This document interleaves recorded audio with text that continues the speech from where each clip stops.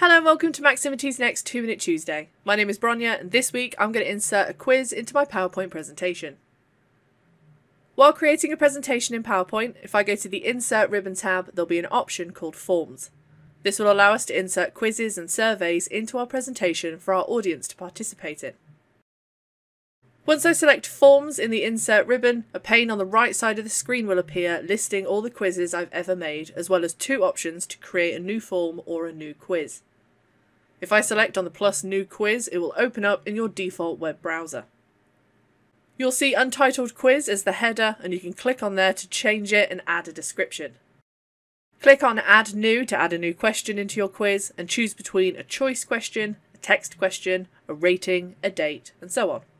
For this quiz, I'm just going to insert one question, and it's going to be, what is your favourite season?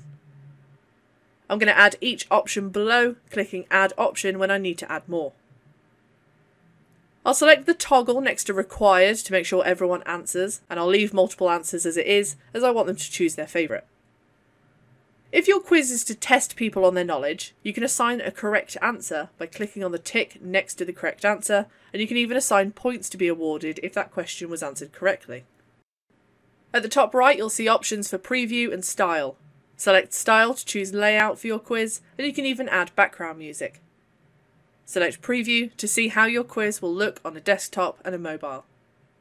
Finally, click on Collect Responses and then choose Anyone Can Respond. Then when you're done, go back to PowerPoint and you'll see your quiz listed at the side.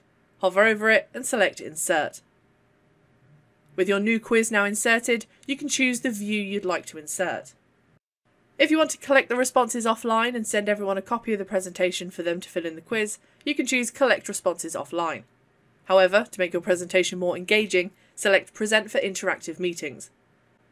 A QR code will be shown and you can encourage your audience to get their phones out and scan the code with their cameras. It will take them directly to the quiz, and once their answers have been submitted, the results are displayed immediately on your presentation. That's it for this week's 2-Minute Tuesday. Thank you for watching.